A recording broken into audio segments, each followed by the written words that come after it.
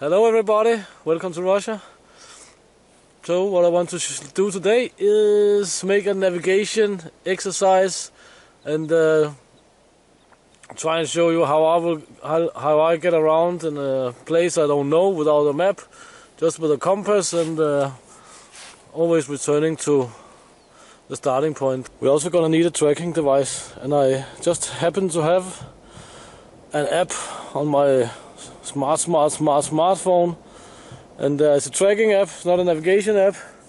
So but it's cool. It shows you the elevation, speed and location and average speed, and of course the route you have been traveled. So hang on. So what we're gonna do is we're gonna set the compass to go due south. So we're gonna head 10 minutes due south and see what's gonna happen.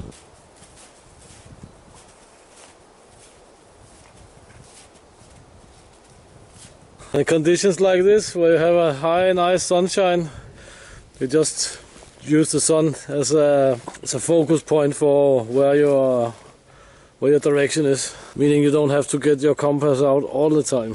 So 10 minutes have passed. The tracker also agrees on this. So we have our compass here. We were set for dead on south. So now we want to change direction to 90-degree angle. That's over there, of course. Oops. So we're gonna head in that direction for the next 10 minutes. Now we scouted our area on the 90 degrees, so now we're gonna put the compass on 45 degrees to get us back to the starting point. We hit an open field here. There's a lot of snowshoe here.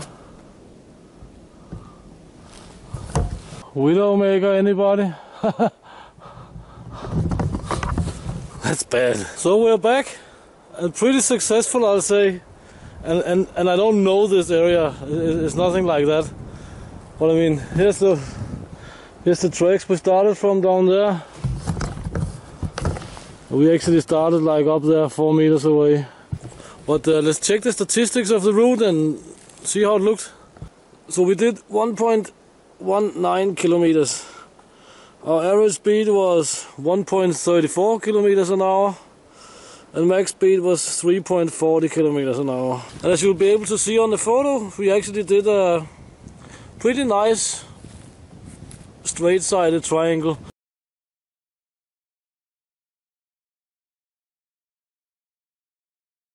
But the cool thing about this triangular navigation is that if you can do the math and so on, and are not too exhausted, or something like this, then all triangles will be 180 degrees.